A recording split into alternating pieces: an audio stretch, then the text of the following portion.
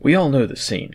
Crusty generals stand hunched over a map table, contemplating their next move while their team buzzes about, shoving the latest telegram in their hand and constantly updating the little flags marching across the battlefield. Much like the concept of the Tactical Operations Center, Hollywood has put these images in our minds to demonstrate a very important task of a higher headquarters element: battle tracking. So what is battle tracking, and is this something that might be helpful for the average citizen living in today's strange and confusing world? Let's find out. At its simplest, battle tracking is simply putting information on a map, mostly pertaining to tracking military units as they move across the battlefield. Going back as far as antiquity, to the origins of warfare itself, battle tracking was quite literally done in person, from a hilltop adjacent to the battlefield that generals could use to visually see the battle space below.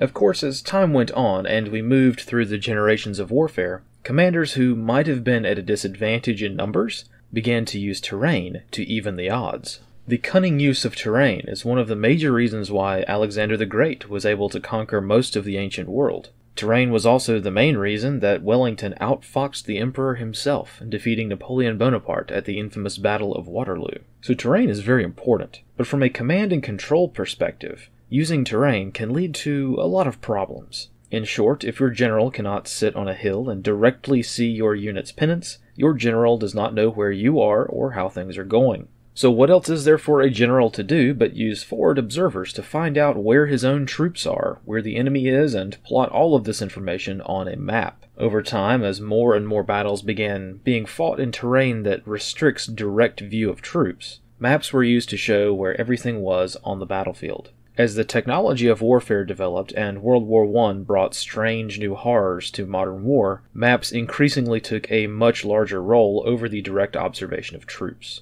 And thus the concept of the general's camp on a hilltop shifted more to an underground or fortified dugout from which generals could use maps and telephones to conduct the war away from artillery. From this, we can see the beginnings of the Tactical Operations Center. And really, starting with World War I, we can see the battle staff emerge, with various staff members being tasked with updating the general's map constantly as the front lines shifted during battle. Though this is certainly more of a military subject, as we have seen over the past few years of riots and actual open warfare in the streets, the concept of battle tracking is desperately important for local citizens to understand. This is something that every prepared citizen needs to be capable of, because by the time the average person needs to battle track life-changing events in their area, it will already be too late to learn these skills. As such, one might think that the first step to modern-day battle tracking is to get a map, which is actually the second step. The first step is to memorize a lot of boring stuff, mostly the symbols you're going to put on the map. Right up front, before the crisis, know your symbology. This is the hardest part because you basically have to memorize a lot of different shapes, markers, and icons. But as boring as it is, you need to know at least the general outline of how things work. Your battle tracking skills are of no use if no one can understand the information on your map. Generally speaking, here are the basics of the American Mill Standard 2525. This is the most common set of standard shapes and markers that are used throughout the world. This standard has been in place for many years. Generally speaking, blue rectangles are friendly units, red diamonds are enemy units, green squares are neutral units, and yellow clover shapes are unknown or sometimes civilian units. As we can see, there's a few things going on here. We've got the shape and the color, and they both matter. This is important to remember as we move along because even though this is a rigid standard, in practice there is a lot of variation to these symbols. Within the shape, inside the shape, we have indicators of what kind of unit this is. The most common are infantry units, which are designated with a large X in the middle of the shape. And of course this can change. This is what a medical unit looks like, and here is an armored cavalry unit, and so on. It's up to you to memorize these on your own, which is why I would highly recommend purchasing a physical copy of the Battle Staff Smart Book. This book has all of the major symbols within it, and it's very easy to study. But anyway, we can see that the interior shapes, whatever they are, do not change based on allegiance. For instance, here is a friendly mechanized infantry unit, and here is an enemy mechanized infantry unit. Same symbol on the inside, but the exterior shape and the color has changed. Now here's something that complicates things a bit more. That shape, that rectangle that we've been talking about, that is meant to designate ground forces. But what about aircraft, or naval ships, or spacecraft? Well, the shape changes for that too. So here are a few examples. As we can see, the top of the shape reminds us of whether the unit is hostile or not, and the bottom of the symbol helps us remember whether or not it's a ground force, aviation, naval, or whatever. And of course, remember, the interior symbols remain the same no matter how the exterior shape or the color changes. This takes a while to get kind of used to, but it's pretty simple once you understand the basics of it. But let me throw another wrench into the engine here and we'll confuse you a little bit more. Speaking of that exterior shape, sometimes military battle trackers break the rules and confuse things, so let me explain in case you happen to see something different. We already know that a blue rectangle with an X in the middle is a friendly ground infantry unit. Pretty easy, right? Now, what about this unit? What's going on here? Well, in practice, it's sometimes easier, or it's usually easier, to draw a rectangle instead of a diamond. So throughout many military publications, and throughout a lot of historical maps as we can see, you will find all ground units being designated by rectangles with their color designating allegiance. Therefore, the rule of thumb is, no matter the shape, the color always takes precedent. If it's red, it's bad guys. If it's blue, it's friendly. I personally always try to go by color and shape the way you're supposed to based on the standard. But a lot of U.S. Army publications don't do this, so just be advised that if everything on your map is a rectangle, you have to go by color. So let's practice a little bit. You can pause the video now and we'll begin talking about each of these symbols. So first up, we've got kind of a familiar shape, right? We've got the blue rectangle with an X in the middle, so we already know that this is going to be some kind of infantry unit that's friendly. But down here in the center of the shape, at the bottom, we have what's called a modifier. So we know that this is a friendly infantry unit, but what kind of infantry? In this case, we have the little seagull shape, the little bird shape, right? So we know that this is going to be a friendly airborne infantry unit. And if we're looking for size, we can look at the very top and see the echelon modifier, which tells how big this unit is. In this case, the two vertical lines there dictate a battalion. So this is a friendly airborne infantry battalion. Up next is a little bit of an easier one.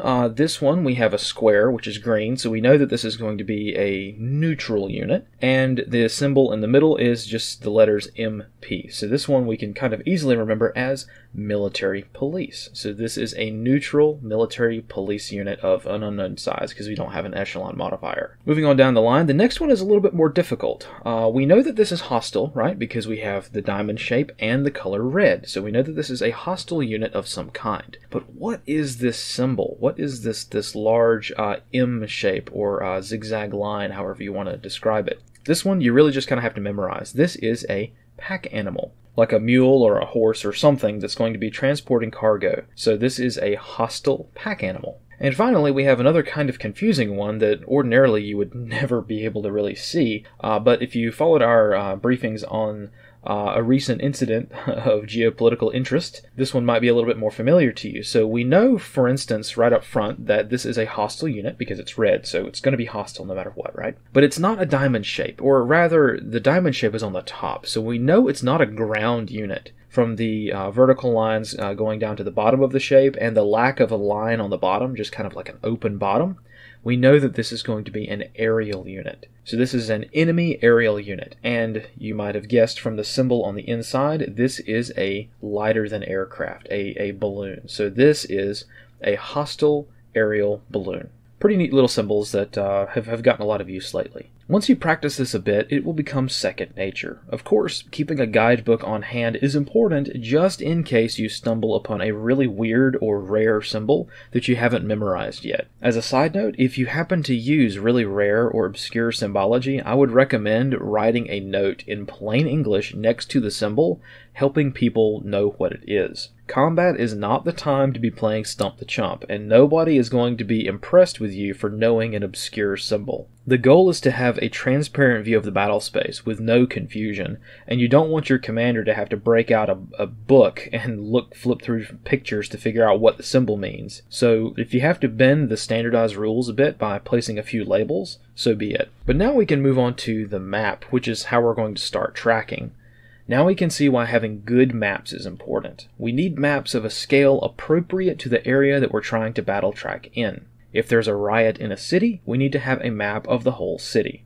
If there's an invasion of some kind, or some kind of lockdown scenario throughout a region, we need a map of, you guessed it, the whole region. Even if we're in a small observation post, we can use a spare range card to battle track if need be. But at this small level, we probably should be focused on observation and security, but again, it depends on the mission at hand. This is why I like to have maps of varying scales available. Like clockwork, Murphy's Law strikes when least desirable, so whenever you need a map, you either won't have one, or my personal favorite, it will be at the wrong scale. So we've got our map, but before we get into the meat and potatoes of battle tracking, a quick note on IPB, or intelligence preparation of the battle space.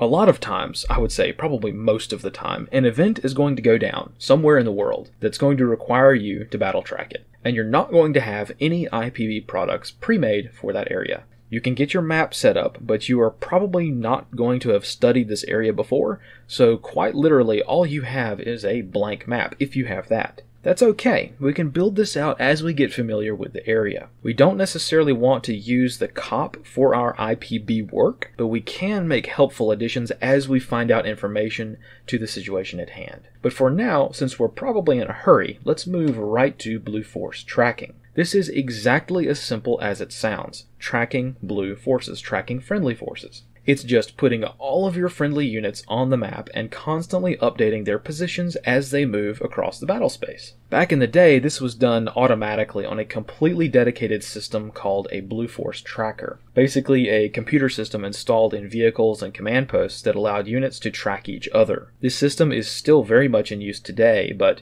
back before the days of modern systems, the BFT was an impressive development in the field of warfare, even if soldiers remember it being a constant headache to work with. These days, the high-speed, low-drag tactical solution is ATAC. ATAC has replaced traditional BFT systems in a lot of units, but a lot of units are still using old-school BFT trackers for the most part. But the future is definitely ATAC, which automates Blue Force tracking so that nobody has to physically move an icon across the map. So Blue Force tracking sounds pretty simple, just put your guys on the map, right? Well, in the real world it gets a bit more difficult than that, which we'll get into in a moment. The other side of the coin is Red Force tracking. This is the stuff Intel guys should be doing. This is why having an intelligence function is important, and by default, why it's important to have reliable information sources. Think about how many people on the internet have been battle tracking the Ukrainian war, and how many of them have been incorrect, myself included. That's because open source intelligence can only get you so far,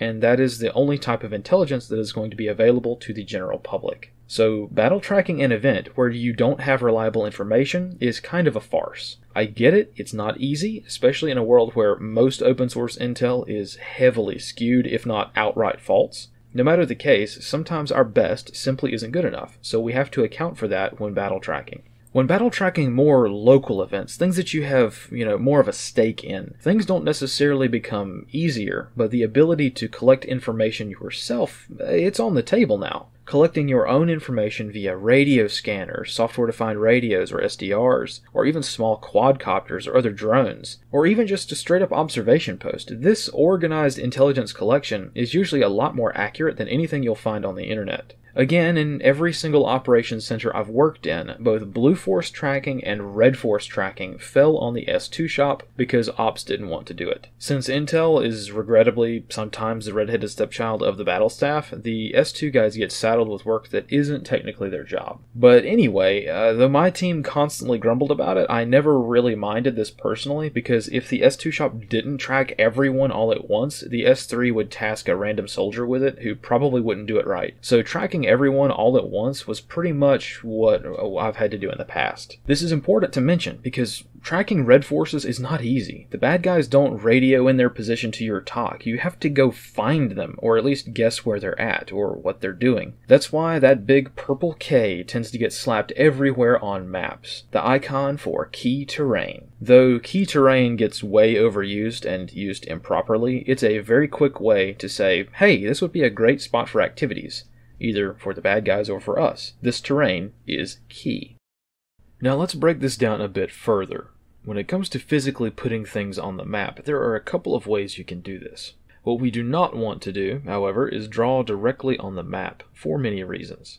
I guess technically you could use a pencil and just erase your markings if you need to move something around. This is historically what has been done many years ago, before we had the invention of things like plastics, right? Historically, using a pencil to write on a paper map has been done. However, we've got better ways of doing things today. Usually what we want to do is use an overlay of a thin sheet of plastic. Like I mentioned earlier, this is mostly what the military does. Overlays the map with a clear sheet of plastic so that your notes and scribbles can be erased. And it allows you to use colored markers as opposed to using just a pencil, which is going to be, just one color. If you're going to draw on an overlay, there are a couple of things that can help. For one, you can get yourself one or two of these kinds of stencils. You can find these online rather overpriced, but they are quite handy for drawing neat little boxes. This one right here even has the features of a goo horse stick for all of you old school folks out there who remember those. One thing to remember when buying a lot of this stuff is that terrain model gear tends to be Chinese made, and in classic fashion,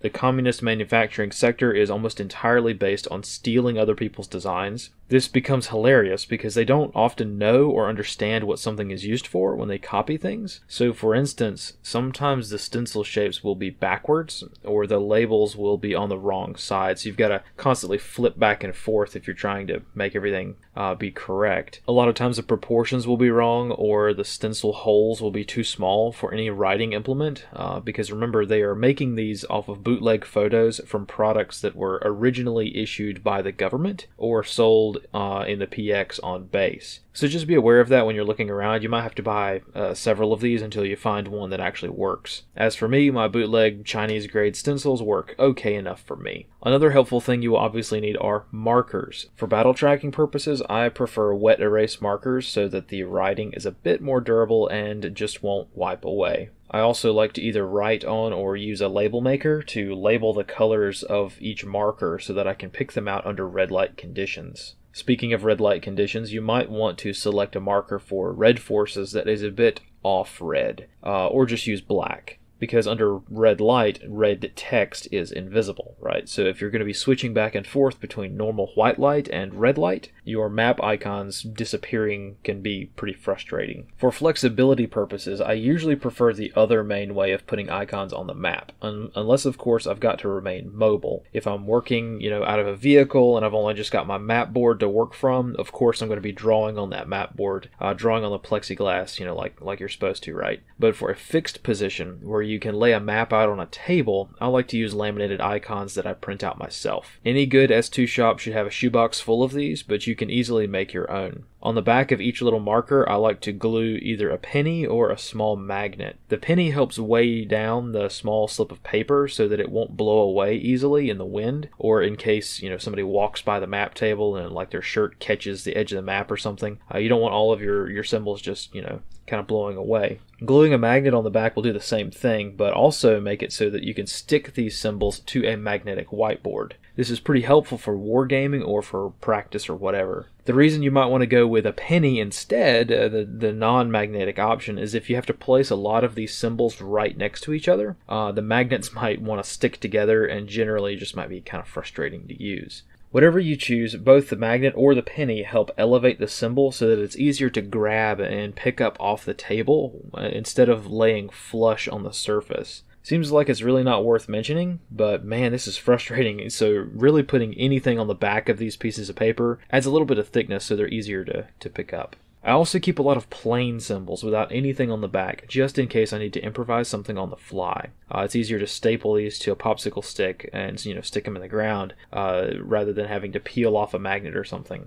I like to keep these stored in my map case, which has a 3-ring binder to accept these sheet protectors that are meant to store like baseball cards. I use a label maker to label each pocket so that if I have to yell across the talk for somebody to hand me a symbol, they can find it easily. It also helps me when I'm not thinking too clearly or are super tired. You know the drill. Gross motor movements are key, and labels help prevent any confusion. You don't need to make thousands of symbols, just a couple of sheets of the most common symbols will do. You don't need to go absolutely crazy and print out all, 50,000 of these symbols. Anything special can be improvised on the fly by drawing on blank Symbology icons. This is what I do most of the time anyway if I'm not making custom symbols myself. I usually just use the blank ones and then fill in the interior as needed. So you might ask, okay, where do I get these symbols? Hasn't somebody already done this? The answer is yes. Active duty folks have access to what we call the MOAG, the mother of all graphics. This is a rather infamous PowerPoint file that has pretty much every battle tracking graphic pre-made. This makes it easy to cut and paste into your own PowerPoints. Now, if you search around the internet, you will probably find various versions of this PowerPoint, but it's not widely available to we lowly peasants. You need to have a login to be able to get to this PowerPoint. It's mostly just hosted on Nippernet sites, so unless you're in the military, you're not going to have access to this. The good news is that we have something better. I prefer to use this website, Spatial Illusions. This comes from a sole developer who has created an online tool to generate Symbology icons, all for free. If you want, you can support the developer by donating, and if you donate €40, you get a license code to run this entire website offline. Very handy for non-networked computers. So that's basically where you can get your symbols to print out at home. You can find or make your own version of the MOAG, or you can use the free Spatial Illusions tools. It's up to you. I use the Spatial Illusions generator and just paste the icons into a PowerPoint slide so that it's easy to print out and so that I have it for the inevitable PowerPoint briefing anyway. Other stuff you might want to have in your terrain model kit includes the following. Like I mentioned earlier, popsicle sticks are pretty handy, mostly for terrain models so that you can stick them in the ground, but you can also use them to outline roads, show points of interest, and so on. Various kinds of string or yarn can help delineate front lines, key terrain, fields of observation, stuff like that. Usually you're going to need at least red or blue, probably black as well to outline stuff like roads, and purple for key terrain. Sometimes you'll see yellow for fires kind of stuff, for targeting sort of stuff, and orange as well for stuff that are like obstacles. But there's really no standard for what different kinds of colors mean other than kind of like the generic red and blue, so just get a multi-pack of whatever kinds of yarn you want. And just be clear to delineate what these are. You can use little slips of paper to label what the yarn means once you have it on your map. Some kind of pointing device so that you don't have to lean all the way over a map and point with your finger at something. I used to love laser pointers. These used to be the industry standard. When I was working professionally as an analyst, everyone had a green laser pointer in their pocket. Nowadays, and towards the end of my professional career, I found that laser pointers are just too distracting for the masses these days. Basically, I started having an entire audience of cats with zero attention spans. So since then, I have switched back to the old standby and now use just regular collapsible pointers. A map protractor is pretty helpful just because nobody tends to have an extra one on them when it comes time to make the map or make the terrain model, so having an extra is always handy.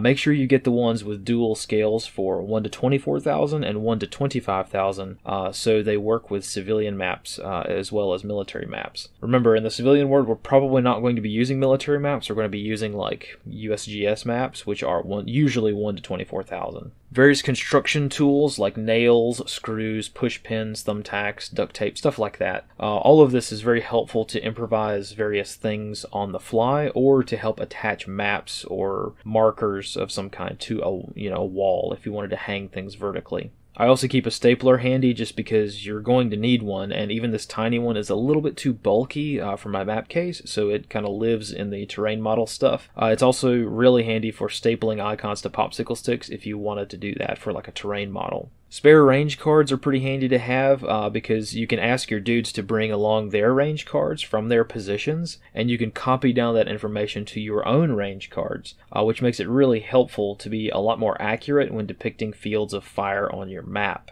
A rather odd addition are random blocks of wood. These are basically squares of 2x4s cut off to make blocks that represent buildings.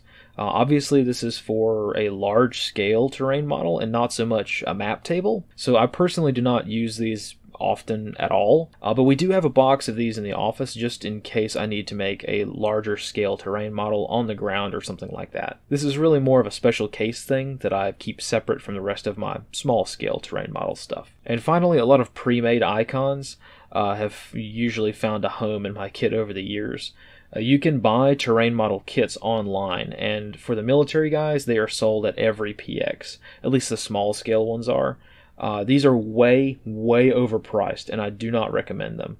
It's better to just make your own. But despite this, I have found myself sometimes unprepared over the years and needing to buy a pre-made kit. So I tend to have a lot of leftovers from scavenging other kits. You don't need to nerd out on this stuff too hard. You'd be surprised at how little you need to battle track. A small Ziploc bag of small laminated paper icons will get you a long way, and it takes up almost no space or weight. These are a great addition to pretty much any map case. Now we can see that a plan is coming together. We should have a fairly full map that is constantly being updated by all parties involved. A map showing where the good guys are and where the bad guys are likely to be. But battle tracking is a little bit more than just that. In addition to doing this stuff on a map, you might want to consider having an event log. If you have the time and personnel to dedicate to this, it would be a really good idea to have a chronological log of events. This is usually super simple. It can be an Excel spreadsheet, or it can be a physical paper log like a deck log or a staff duty log. All that goes into this is the time of day and whatever event occurred. You can be as in-depth or as simple as you like, but really this event log is used for two purposes. One, so that commanders and people in leadership positions can, at a glance, see what has happened since they stepped out of the talk. The other main use is to remind people in the talk of what time something happened. It sounds stupid simple, and it really is, but you'd be surprised at how many people will forget when a medevac call dropped or when an engagement happened. In the heat of the moment, nobody is looking at their watch, so it's helpful to dedicate one person to write all this stuff down as it happens. Another use of an event log is more forensic in nature. Sometimes, when things go sideways, and there's going to be an investigation later, we need to have a detailed, down-to-the-minute log of exactly what happened. We need to know what everyone knew at that time, and how information flowed throughout the operation. Usually, the person dedicated to do this will be the assistant to whomever is on radio watch. Usually, you want at least two people manning the radio, so that one can do the talking and another can do the writing. So it's not too much extra work to just keep the log in a format that everyone finds useful,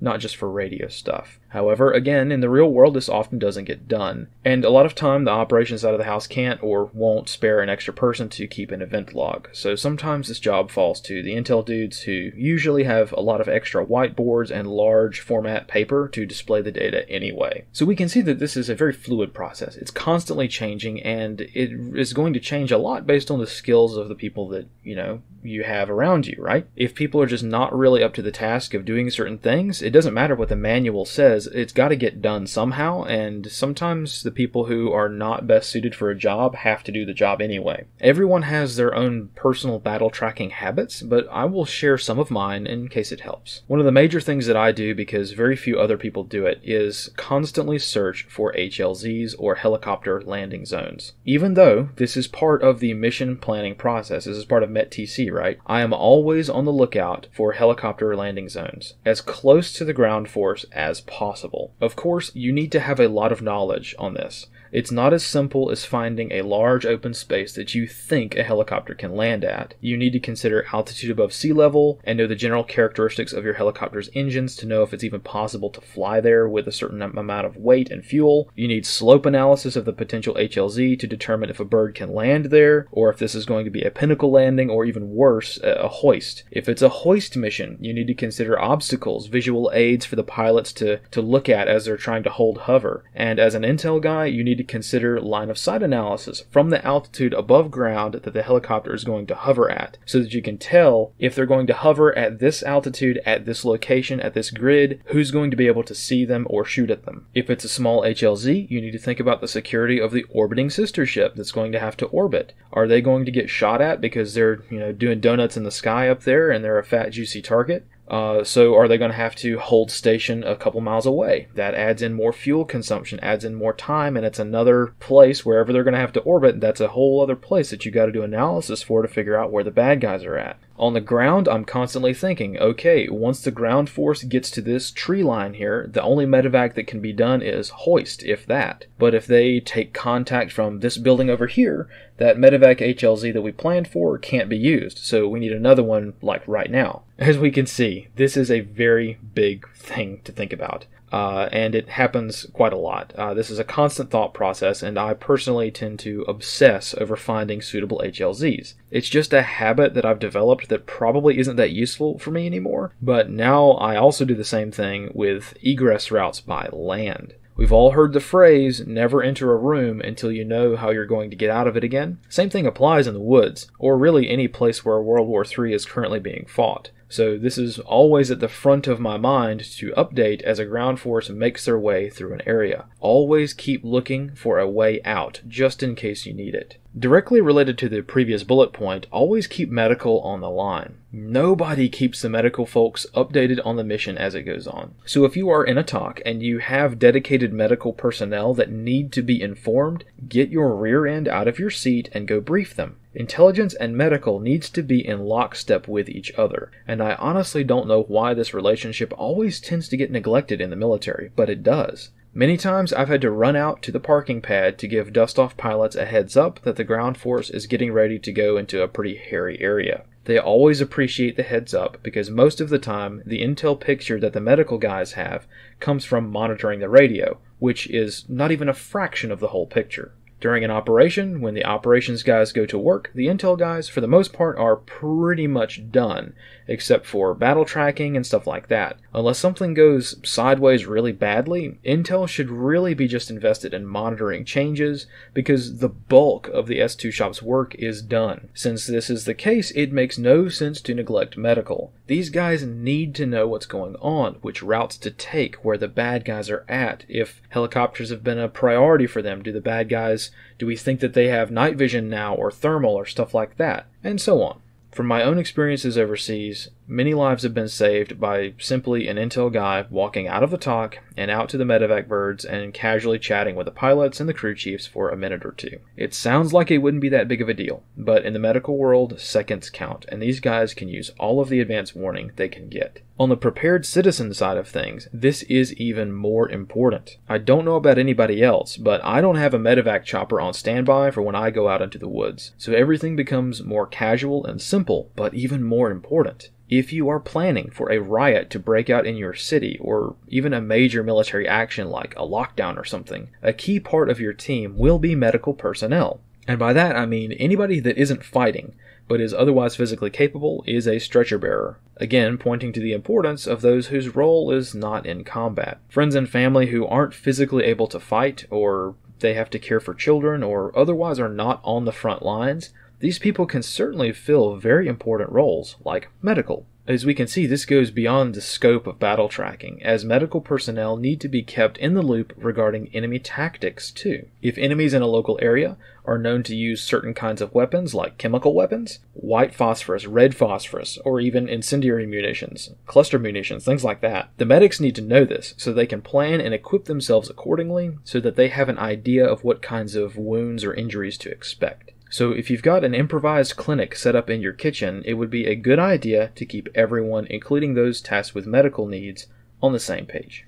Moving back to the more battle tracking side of things, it would be very, very helpful to make notes reminding yourself to check positions of units if you don't have any way of tracking units automatically. A lot of times, friendly units will not explicitly state their position, and they get annoyed when some pogue back in the talk asks them where they're at on the radio. What they don't know is that pogue in the talk is plotting their grid, pre-planning a medevac HLZ for them as they move, in case something happens. A lot of times, talk people look out for the ground force way more than the ground force realizes, and all of this is dependent on the ground force's location.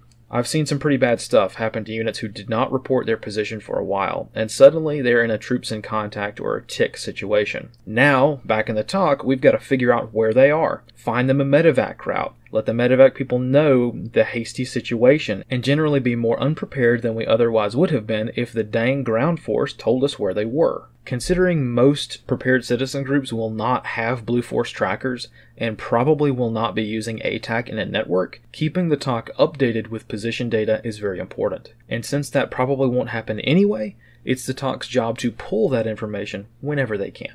You don't need to annoy the ground force every 60 seconds asking for a position report, but hey, if 10 minutes goes by and they haven't said anything, you need to figure out where they're at. Another thing to remember is to not forget other domains. Looking at a map of the Earth's surface, it is easy to forget the air, sea, and even space. Some information relevant to battle tracking cannot be tied to a specific GPS coordinate, so having a supplementary information board off to the side of the main map, this can help with a lot of pertinent but generalized information. So you can have your main map, and then off to one side you could have your event log, and on the other side of the map you could have just like general stuff that people should probably know. This is especially important for keeping tabs on what we call the Enemy Electronic Order of Battle, or EOB. Unlike a traditional order of battle, which is basically just a list of all of the equipment and forces a unit has, an EOB is more capabilities focused. Jamming, GPS spoofing, and other electronic warfare capabilities, they need to be accounted for here too, even if we can't physically put them on the map. Another topic which is honestly more of a debate, but it needs to be addressed when we talk about battle tracking, and that is the idea of decentralization. Generally, decentralization can help, but be careful. Right up front, I want to say that decentralizing battle tracking efforts is generally a bad idea and can lead to very, very bad things happening. But it happens anyway, and it might not be all that bad in the end. This is pretty confusing, so what does this mean? Decentralizing a common operational picture into several different maps in different areas sometimes happens. Generally, you want a common picture, right? Literally everybody sharing one large map. If you've got multiple tracking maps, one map for blue forces, one map for red forces, it is easy to get confused and for unit positions to be out of date or be called into question.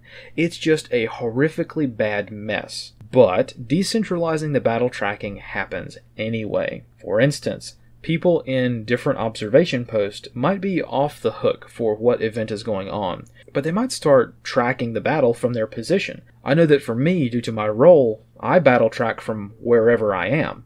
Sometimes it's not effective, but I do it anyway, if I don't have a job to do. If I'm stuck in the back of a vehicle away from the TOC's main maps, I'll battle track on my own map boards, sometimes even a handheld GPS. Back in the day, Garmin GPS unit served as my team's own personal little battle tracking tool, far more than I'd like to admit. If you're going to decentralize battle tracking efforts to spread around the workload, I would strongly recommend against splitting up red and blue forces. This is something I saw in the Navy an awful lot, and I understand why they do it. It's just something that I personally just kind of revolt at. I always keep red and blue forces on the same map, no matter what. If you split them up, you're going to have a bad time. If you're going to split things up, here's how I would recommend you do it. You can track operations at different levels. For instance, if your whole city was being invaded or locked down or whatever, the TOC can track the entire city, keeping, larger unit sizes on the map. So the TOC is not going to track anything lower than like a battalion, maybe a company, right? But if your COP is the size of an entire city, you're not going to be putting down icons of individual vehicles or individual tanks, right? But the hasty TOC that's being run from somebody's living room, they might want to take note of that, because at their level, their map is going to encompass probably just their street and maybe the immediate surrounding area. This is where decentralizing can be helpful, and why we have TOCs at multiple levels of command. A higher level, very high level TOC is not going to have some of the smaller units, and a TOC at the very lowest levels of command, they're going to have a smaller area of operations. A smaller TOC at a lower level, even if it's just one guy like me in the backseat of a car, that one-man TOC or observation post can report back to the larger, higher-level operations center. They can report back with anything pertinent, while at the same time battle tracking their very small view of the world. Nowadays, I've upgraded to various map boards to help my effort, in addition to computerized options. This way, I can walk into any sized operations center, from a very large headquarters element with hundreds of people in the TOC, down to a small squad level room in somebody's house, right? So I can flex depending on which size of operation I'm going to be working with, right? Most of the time nowadays, as an ordinary citizen, I really go with much smaller level operations, but I'm always prepared for if somebody out there is more organized than me, I can easily plug into their system, like with disaster response or something. So all in all, we can see that this decentralization may have a lot of use, even if we don't want to admit it. Sometimes the people in the seat aren't the best people for the job. And sometimes the TOC, the big headquarters TOC, just doesn't battle track very well. Water finds its own level, and I've seen people migrate to specific individuals' offices because one guy in the back of the headquarters building was tracking the battle better than the entire TOC. It sucks, but it sometimes happens. For me, I tend to keep a CIP, a Common Intelligence Picture, separate from the main COP. This is almost certainly a bad habit on my part, but it's often necessary because I have so much information that is not necessary for the main tracking map. My maps are a mess. They tend to be quite cluttered, organized, but still very cluttered with information and notes, which isn't the best for a battle tracking map that should be as simple and accurate as possible. But again, you must remember that if you keep a separate tracking or planning map, you cannot forget to update the main COP if you have something operationally meaningful. Too many people have died because some intel weenie forgot to share life-altering intelligence. Don't be that guy that knows about the machine gun on the ridge but doesn't put it on the map. Another big debate in the battle tracking world is the idea of analog versus digital battle tracking. With all of the tools at our disposal in today's world, the question often comes up, can't we do all of this on our computers or phones? In fact, a lot of modern battle tracking has to be done on a computer or a phone because of how constantly data is updated. A great example of this, like I already mentioned, is ATAC, which takes care of blue force tracking automatically. This can't be done on a map with a marker. It can, but it requires a human to do it, every 60 seconds dropping a new pin, right? The DoD at large has spent a lot of your tax dollars investing in technologies like the old school Geeks, DCGS, Palantir Gotham, or Palantir spinoff Gaia. All of these are used to battle track, among other things. The DoD is trying to make paper maps a thing of the past, which in today's world is perhaps not entirely a bad idea, except that in today's world it is a very bad idea. As technology becomes more of a component of warfare, it also becomes a vulnerability. Yes, stuff like ATAC is a huge benefit on the modern counterinsurgency battlefield. But in GPS-denied environments or places where a radio signal results in an artillery strike, these tools that have so much power in the counterinsurgency world might end up getting us all killed if the situation's a little different. As always, everything is a balance, and we don't need to completely change our entire doctrine based on a case study or two. I personally prefer to use both methods if the battle space permits, and most importantly, if people are actually using it. ATAC is a great option. I can tie a whole team together and know where everyone is at a glance. That makes it easier to automate blue force tracking so that I can just focus on where the bad guys are. However, I also keep my physical paper maps updated too. That way, if I have to ditch my phone for some reason, or if I have to go into a controlled space where cell phones are not allowed, or it would generally be a bad idea to bring one in, paper maps allow me to take my data wherever I need to. Is this duplication of effort? Yes. Is it necessary? Also yes. A lot of the time, I prefer doing things the old school way if possible. Not really for nostalgia reasons, but for the reasons that, look, if there's an old tactic that you still know about and is still, decently popular, the reason that that tactic has remained a commonality for such a long period of time is because it works. Of course, we can't let nostalgia let us make bad tactical decisions or lose capabilities simply because we want to use an older way of doing things that may not be the best. But I've found that on the civilian side of things, on the prepared citizen side of things, where everything is analog anyway, battle tracking with a map and a marker is about the same effectiveness as some of the more high-tech options. And sometimes that's all you've got. Even in 2023, it is like pulling teeth to get any prepared citizen to buy a radio. And if we add in stuff like Mesh-tastic and ATAC, which is a little bit more advanced than just, buying an FRS radio or something like that, that's just a bridge too far for a lot of people. For many reasons that are perfectly understandable, like, stuff breaking or not really being easy to set up, but some reasons are really just laziness. Either way, it's a reality, and tracking an incident using digital methods, while obviously offering a lot of capability, they're just sometimes not an option in the civilian world, as much as we might want them to be. As a prepared citizen, we have to work at the level of the lowest common denominator, and sometimes that requires giving up capabilities. It sucks, but until more people become serious about being a prepared citizen in today's world, until more people start stepping up, we have to accept that the tip of the spear is sometimes a lonely place. As for me, I would recommend using technology as much as you can, but don't let it become a liability. And of course, always be prepared to revert back to simple, tried and true methods in case you have to. Alright everyone, let's take a look at what a lot of these processes and stuff might look like in the real world, using a real world example in a more unfiltered and raw kind of way. So many of you understand and kind of know about what's going on in Niger right now, and really throughout the whole West African region. But I wanted to take this and use this as an example because it's something that people are very unlikely to care about, and it's something that is a little bit easier for me to both learn myself and test some of my own skills, but also it's an easier way to show what a lot of this looks like in real time, basically. This is also a great example because I myself know very little about Western Africa. I'm not an Africa expert by any means. I only barely know about the United States involvement in Niger from a counterinsurgency perspective. A lot of counter-ISIS, counter-Boko Haram actions going on in the north of the country, and we have a very large drone base there. But other than that, it's a foreign topic to me. So again, I thought it would be a very good exercise to see for me what this more organic battle tracking would look like and see if we're going to give up any capabilities. So as we can see, this is really just a good exercise all around. And one of the ways this is a really good exercise is that I don't have the resources I need.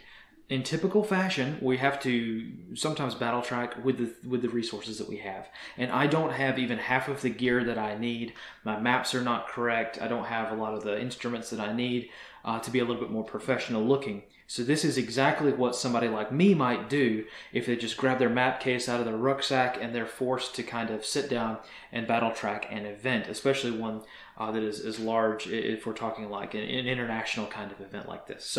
So let me explain what I mean. As we can see, starting out fresh, I have basically just my West African roadmap here. Now this is just a simple Michelin roadmap. It's not the right scale. I don't even know what scale this is, but it's in the millions, I'm sure. Either way, it's a very large scale map. I need a much closer scale map, a much smaller scale, so that I'm not looking that this entire map is basically the battle space. Right now, most of my icons and battle tracking efforts are going to be right here, kind of clustered together. It's going to make it harder to battle track because a lot of icons and unit markers are going to be kind of overlapping a little bit. But again, this is raw. This is the resources I have on hand right now. So we've just kind of got to make do with what we've got.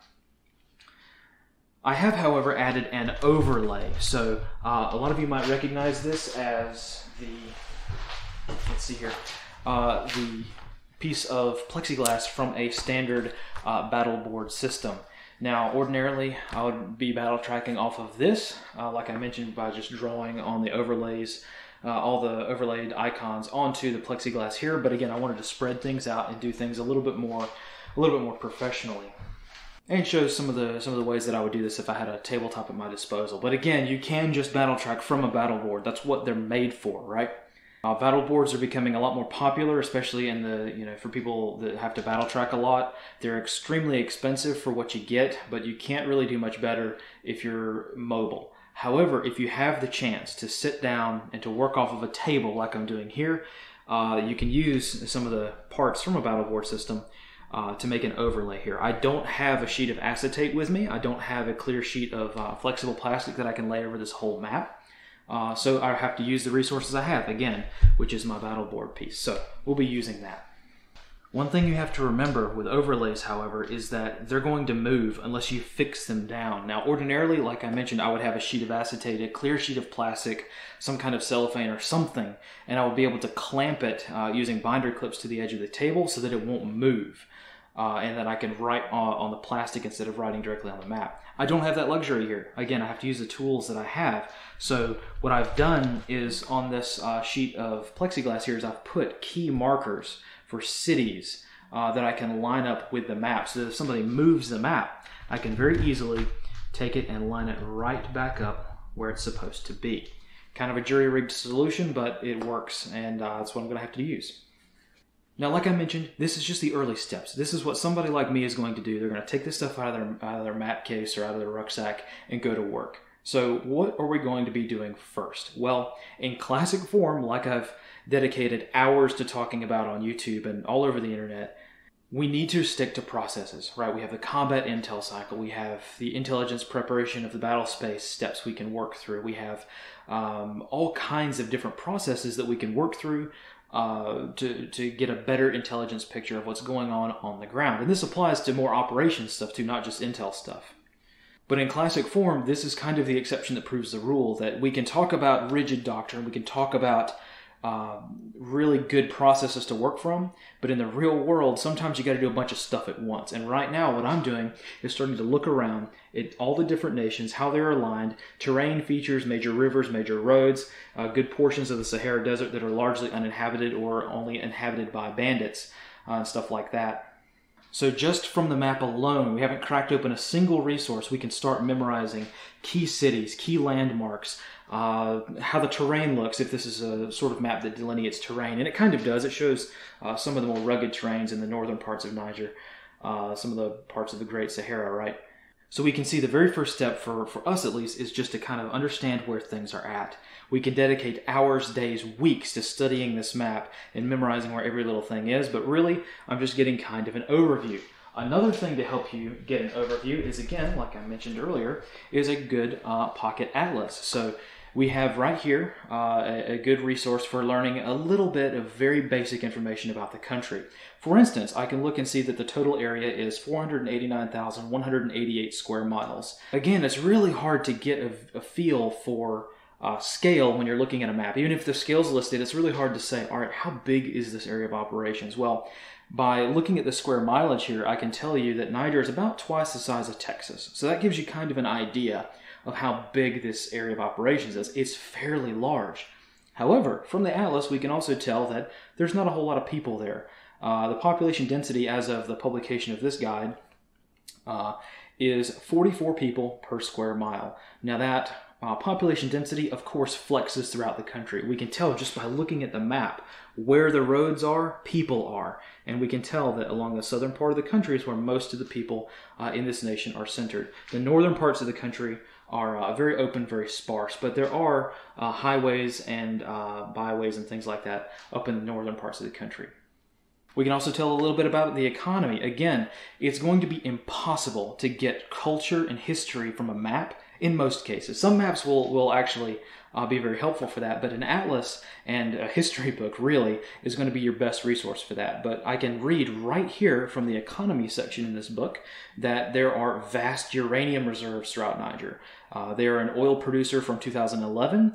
They have frequent droughts and food shortages, and they are prone to banditry.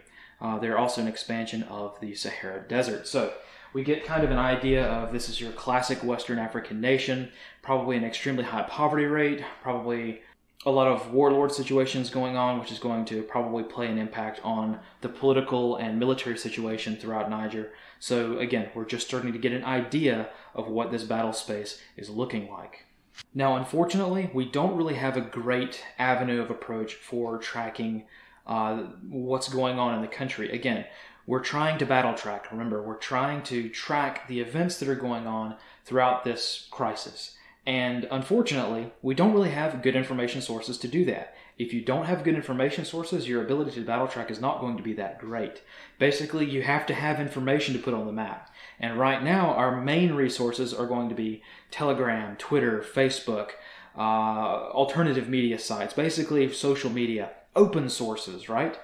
Open source intelligence is really has historically been a very good resource. Remember the old statistic that, Bin Laden himself said that Al-Qaeda can get, 80% of their information from open sources. However, in today's fifth generation battle space, open source intelligence has become very unreliable in some aspects. It's still all we have, so we have to use it, but the huge chunk of the OSINT world has become politicized.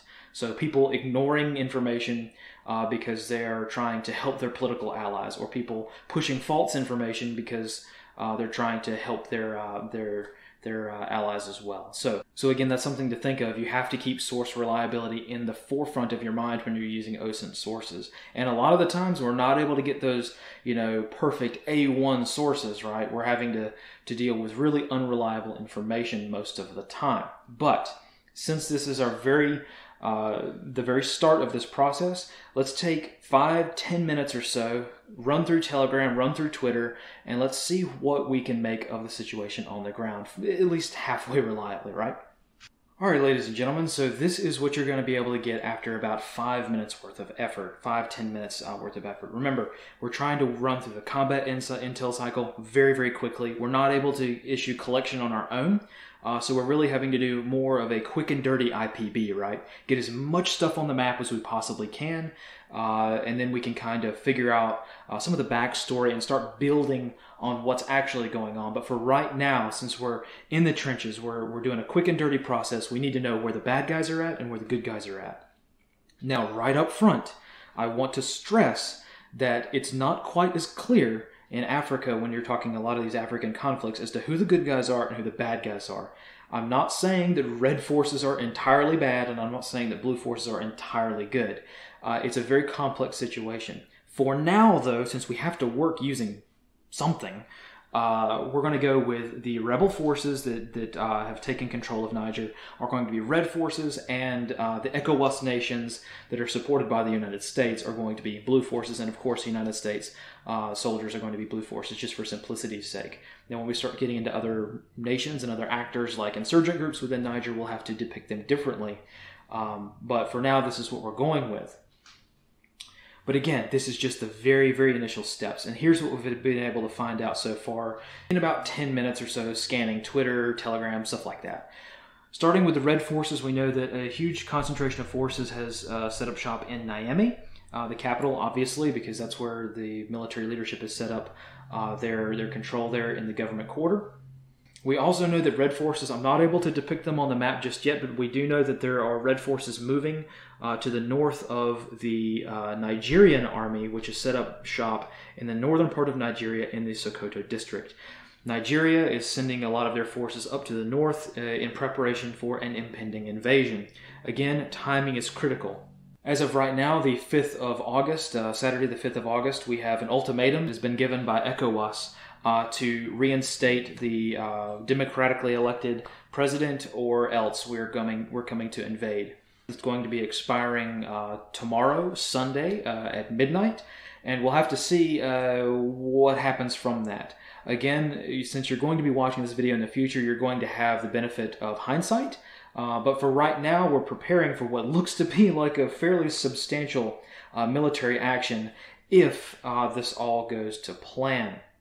One of the complicating aspects of that plan is the American forces, and this is why people might be more concerned with what's going on in Niger, because we have a substantial military force in a collection of bases, really just base 201 up there just to the south of Agadir, but there's also a CIA presence there as well.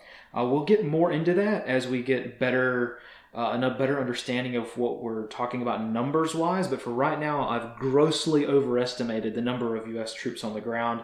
I've got templated, which is, again, this is an overestimation. I'd rather be safe than sorry, but we've got the equivalent of a battalion of CIA spooks operating in that area. It's almost certainly vastly smaller than a company, but who knows? We also have a fixed-wing element there, Army Aviation, or really it should be Air Force Aviation, who run drone ops out of there and fixed-wing operations out of that area. That's really all I know, and I'm templating just, again, another battalion. But again, it's really hard to guess as to how many Americans are there. Right now, the media is saying around 1,100, so I've templated a brigade, which is much, much larger than that. But I wanted to, again, encapsulate all of the Americans that are potentially in this area, not just soldiers, but also support personnel as well. And I think that probably gives us a decently sized representation of what's going on. As far as unit sizes for red forces and the blue forces from Nigeria, don't know, don't have a clue. I've just templated a brigade, and we'll just kind of go from there as time moves on. So, again, this is a real, raw, real-time-ish look at what's going on. So give me 10 more minutes or so, and we'll be able to put a little bit more information on the map. All right, ladies and gentlemen, so we've come back. It's been about 10 to 15 more minutes, and I've been able to use social media, again, very hesitantly, but it's the only source I have. Use social media to figure out where a lot of these red forces are going to be located and what's going on. So in doing so, I'm also starting to build a history, a kind of a back history of what's going on throughout the area. I'm able to pull up the offline copy of the CIA World Factbook and kind of understand a little bit more about the recent history of the area. And I'm able to start getting an actual map board put together. So I'm actually about halfway through updating my map board here, but this is the tool right here that I'm going to be using myself to kind of battle track what's going on. And as we can see, I'm starting to get a feel for some of the players in here. I'm starting to get a feel for some of the situational emplacement, sit temp, right? The order of battle of Niger's military, what forces do they have to work with? Even very conservatively, I was able to actually use my portable printer here to pull from Kiwix, the offline Wikipedia, a very, very old, outdated overview of Niger's military, which is basically just a handful of battalions of, I guess they're calling them combined arms forces, but I think they're more along the lines of irregulars. But we'll get into the commander's 2-minute update here in just a moment. What I wanted to show you here is, again, a pitfall that you need to be aware of is that looking at these two maps, you can see that the information is different, so which one's correct? Usually for what I like to do is put in the corner, take a marker and write in the corner of the map the last time it was updated. So anytime anything gets moved on the map, we write the time so that we're able to determine, again, which map is accurate. Like I mentioned, you don't want to split your maps up. You really never want to do that, but sometimes you have to, and I've done it more often than not. You shouldn't do that. You should have a common operating picture, right? But in the real world, sometimes you just gotta work on your own little space over there, whereas the commander is looking at something like this. In this case, I already know that this map's the most accurate, so I need to transpose what is on this map over to my actual portable map board so that I can walk into my boss's office, lay it down on his desk, and give a 2-minute briefing. Speaking of that 2-minute briefing, let's actually go through some of the information and what I've been able to find out. Again, we're not really focusing so much on the briefing of what's going on in the country. That's not really what we're talking about. We really want to focus on how I'm able to do all of this stuff. So a 2-minute briefing on a country where no one can even find it on a map, nobody knows what's going on there, you're not going to be able to encapsulate the entire situation in 2 minutes, but we can do it as quickly as we possibly can. So really, most of this crisis began on July 26th, when Abdurrahmane Tichani, one of the military leaders of Niger, seized power and deposed the democratically elected, in heavy air quotes, President Mohamed Bazoum. Bazoum remains, fortunately, alive for now. He is alive in his house in the capital, Niamey, and he's under house arrest. He still has access to the internet, so we're able to still get statements from him, allegedly from him. There hasn't been a real solid proof of life, but again, that's kind of what we're working with. For now, Dechani is running the country. First of all, we'll start with blue forces because it's a little bit simpler. Nigeria has partnered with ECOWAS, the Economic Community of West African States. It's mostly a trade coalition, but in this case, it's being used as a military coalition. ECOWAS has imposed an ultimatum of reinstate Bazoum, stop the coup, or we're going to invade tomorrow night.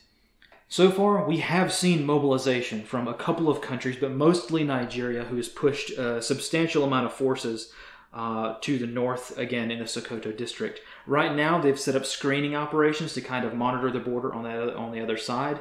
Now, again, in Africa, international borders are basically just a dirt road. Okay, there's really very few hard-packed, very few MSRs, main supply routes that go across the country. But one of the biggest borders in the region is through Sokoto. So that's where Nigeria has forward deployed, I'm templating here because I don't know, an estimate of a brigade's worth of troops. Again, when we're talking unit sizes, you can't really think of these in terms of American unit sizes because, an American brigade is fairly large, whereas a Nigerian brigade is probably half that size. So it's kind of the same story with the Russians. Like a Russian division is much smaller than an American division. So we have to keep that in mind when we're talking about numbers here.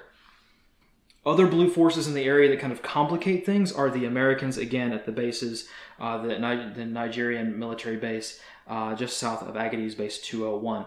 No real developments on that front. We'll have to get back to them later. I know it's an important feature, but we just don't have any information regarding force protection other than the Americans at that base are confined to the base. We don't know if that's voluntarily confined to the base or if they're just kind of taking precautions and sort of waiting things out to see what ECOWAS does in the next few days. Either way, they're kind of hanging tight, sitting tight, and we'll have to come back to them in a moment.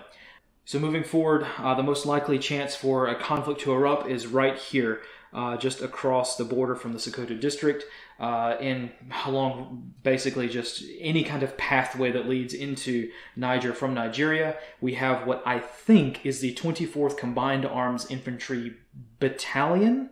It's hard to, again, gauge the unit sizes because most of Niger's military is technical based, right?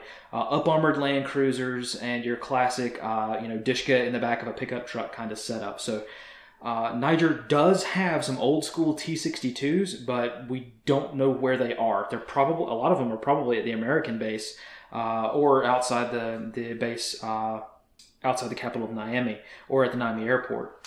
We'll have to get a better fidelity on armor, but again, T-62s are such an ancient system that there's really not that much of a threat they pose. Far more likely to cause some serious damage are the shoot and scoot technicals with Dishkas in the back. But again, that's where the majority of conflict is going to break out, if it does break out. This is where a good flashpoint can occur because we have Nigerian and Nigerian forces really close proximity to each other.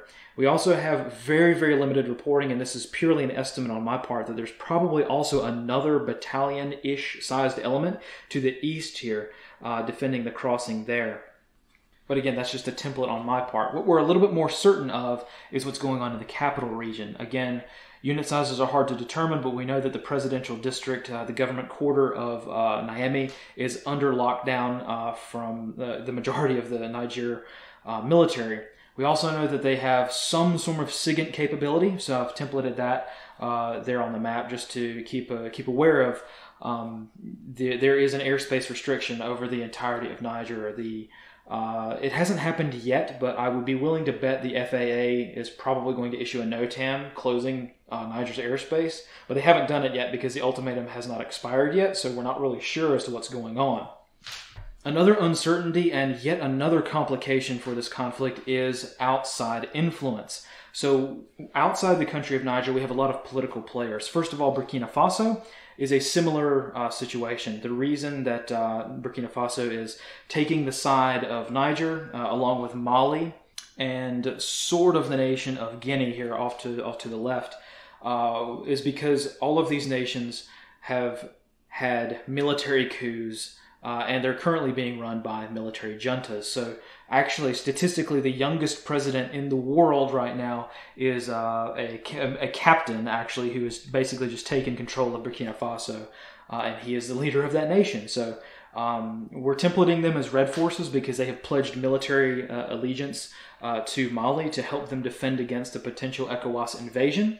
But again, it's really hard to say what's going on because they're probably a very, very small military. I've templated them as being a division in strength, but I don't know if that's an accurate representation. That might be the entirety of their military. So again, we'll need more fidelity on that as we go on. One of the more interesting complicating factors is what's going on to the northwest of the country on the border between Mali and Niger, which is Wagner. So there's been limited reporting that has been confirmed by French intelligence, if that's a trustworthy source for you, that Wagner has been summoned and requested by the military leadership of Niger to come in and provide protection. So dipping just a little bit into the backstory, right now the reasons for the coup are unclear, but it seems to be like the main reason for the coup is the president of Niger was fairly unpopular, taking advantage of the people, allegedly enriching himself instead of his nation, and the winds of change came, and now we have a coup. Very similar story as to most of Africa, to be honest, but it seems to be like the classic warlord taking control situation. Now, from that, there are also anti-colonial elements to this, right? There are a lot of anti-American sentiments, very strong anti-French sentiments throughout the entire region, to be honest. But right now, it seems like people in Niger are much more of a fan of Russia than of America or France. So, for instance, there have been rallies in the capital city of Niamey with Russian flags being waved as people support that nation. So, again, Russian influence is very much a factor in this coup situation, and because of that, the military leadership, the junta in Niger, has requested the presence of Wagner, the infamous PMC group that has gained notoriety worldwide. Interestingly enough, we do have confirmation that there's a small team of advisors on the ground. Again, reliability hard to say, but it's almost certain. I would venture an analytical guess that there are Wagner forces on the ground in the capital, probably the day the coup happened, to be honest. But there's reports that they're bringing in forces through Mali, and there's, again, follow-on information that suggests that Al-Qaeda militants in the northwestern part of Niger have been combating Wagner forces. One report says that, it's very unconfirmed, one report says that Al-Qaeda had surrounded Wagner and not let them enter the nation of Niger. I think that's bogus. I think that's not really true. We know how Al-Qaeda reports tend to be, but again, this is yet another party, another force, another military force in the region that is exhibiting power over the areas that they control. So again, that's going to be interesting to see as time goes on. So that's pretty much a good overview of what we're able to kind of improvise on the fly in just 20 or 30 minutes. With maybe 10 to 15 minutes tacked onto that for prep time. So certainly in less than an hour, you can do all of this. It doesn't require substantial, really good Google foo or anything like that. You don't have to be a rock star analyst to put this together. You can spend maybe an hour or so and get something like this improvised really, really easily. Like I mentioned, a lot of this is just purely guesswork. We're templating things, we're estimating, we're projecting. We can use whatever words we want to say, but we're basically just going off of our best guess for a lot of this stuff. And unfortunately, as slipshod as this seems, as kind of janky as this seems, this is what real battle tracking looks like when you have very little resources. I would honestly expect to walk into a military talk and see something, of course, better than this, but not much better. But if they have their own organic intelligence collection, you should see a lot more icons, a lot more templating of the situation. But again, things that you can't template on the map, culture, history, the geopolitical stuff, that stuff you've got to read about using whatever resources you have. And if we have very little internet access, if we're just using Telegram or Twitter on like a local phone that's using the local cell network and you just have garbage service, you're going to have to get most of your knowledge from offline resources. Yeah, I thought it would be a good idea to kind of template this stuff and see how this goes. I'm going to follow this casually just to see how this situation works out. But again, we're kind of at a crossroads here where we're just kind of in a hurry up and wait for that ultimatum to expire. As far as what I think is going to happen, I don't know. I think that it's probably likely for some kind of military force to invade Niger. However, at the same time, you've got a case of Nigeria citizens, and even as far away as Senegal, Senegalese citizens voicing their outrage that their military leadership wants to invade another nation. So again, it's just a pure and utter mess. And I hope that even though this has been a disorganized way of showing things, this shows the chaos. This shows how little information you're going to have and how helpless you can be, or how helpless you're going to feel sometimes. This is just a commonality. Unfortunately, it's far more common than you might think. Me personally, I want to get on the ground. I want to get my resources out there. I want to start working through the combat intel cycle. I want to start, getting a team spun up to go talk to other agencies and see what kind of collection resources we have. We need to get eyes on target. We need to start downloading maps of the whole region. We need to start getting our GeoInt guys on board with downloading terrain data and satellite imagery, and so we need to start plugging into higher level commands to get more, better imagery. We need to talk to the SIGINT guys to see what kind of units they're templating in the area. Do you see how chaotic and just insane this gets a lot of times? Hopefully we can calm down. We can take a very slow look at things and just start with what we know, because that's really what we're trying to do. We don't need to get absolutely spun out of control over stuff like this. We want to do the best job that we can using the resources we have. Most of the time it's not going to be good enough, and we have to be okay with that. Or if we can't be okay with that, then we have to at least try to do the best that we can. We can only do our best, and sometimes we're limited. In this case, we're limited by the flow of information. And since we're limited by the flow of information, now we can work back and we can start looking at history, culture, and see what we think is likely to happen as we start learning more about this region. Earlier today, before I started this whole process, I had very little understanding of the country, of the history of the place, of even where the country's at, right? I had very little understanding of that. But now I have a much clearer picture, even after just a couple of hours of working through this kind of stuff and, maybe an hour or so of research. So again, I'll keep plugging away at this, and we'll see how far we're able to get and how accurate we're able to get. Unfortunately, again, like I mentioned, this map's of the wrong scale, so we're going to have a lot of information that's not the greatest. So I'm going to have to basically print out some more of my own maps that I've basically just very basic template maps that I've created of the region, and work off of those for more smaller level stuff. At the end of the day, that's really what it's all about. Being hard to kill and making it another day. Battle tracking is an essential part of that in today's world. Right now, battle tracking helps everyday citizens be more prepared by keeping one step ahead of the bad guys, whoever they may be. In the world of tomorrow, these skills are going to be mandatory just to break even. And one more thing to remember.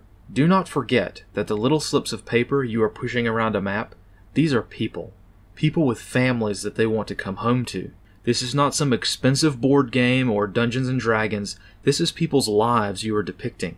When an icon gets removed from the board, they don't get to play again. The military is one of the last institutions in society which forces respect to some degree. We salute each other and follow basic customs and courtesies. But today, when a lot of the younger crowd looks at their seniors, they don't really understand what those ribbons on their chest mean. Granted, after a few decades of senior military leadership just giving themselves awards, it's not something that is unexpected, but even though respect has truly been earned, it's sometimes not reflected by the actions of the younger soldiers, simply because they have no understanding what war is like. They look at a ribbon and they see their general who gave himself that ribbon, and they don't understand what somebody who actually really did earn that went through. This affects battle tracking like you would not believe. It's easy to forget the human factor in training. Even on the military side of things, it's just not possible to replicate in a training environment the shock of almost an entire unit being killed. We can cross-train and make sure that everyone knows how to do each other's job for tactical practicality, but we simply cannot train for the psychological impact of this. This is a huge point of friction between grunts and fobbits like us. Back in our talk, we're moving a piece of paper half an inch. In the real world, people are struggling to make that movement happen. From a command and control perspective, this is a touchy subject. The idea of how much an officer should know their troops has been debated since the early days of warfare. It's obviously not possible for an officer to know each and every one of their soldiers personally.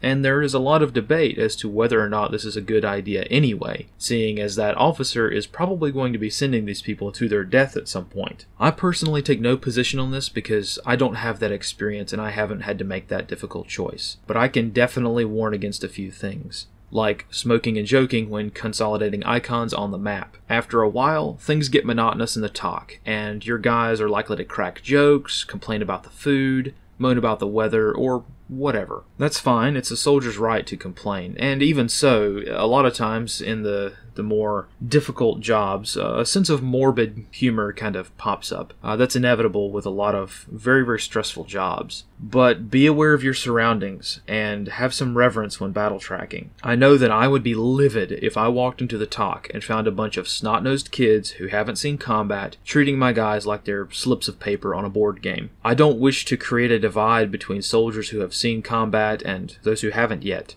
but that divide was already created long before I was born. So I'll just say this, for the combat vets out there who are leading younger, inexperienced guys in this strange new world, either in the military or in serving your community, don't let them forget what you already learned the hard way. More often than not, the new guys may understand the textbook stuff, but the culture of the combat services will probably be a point of friction. Guide them in the right direction, and know that in today's world, you will probably have to be more of a parent than anything else to a lot of folks, even people who may be older than you. And for the guys who are new or inexperienced, trying to do the right thing in or out of the military, those who haven't had the unfortunate opportunity to test yourselves in battle yet, keep an open mind, and don't bring yourself down. Everyone was the new guy at some point, and everyone has to learn in their own way. Try to do this by keeping the wisdom learned the hard way in mind. That old guy that's about to retire or rotate home, sit down with him if he has time, just to talk, and more importantly,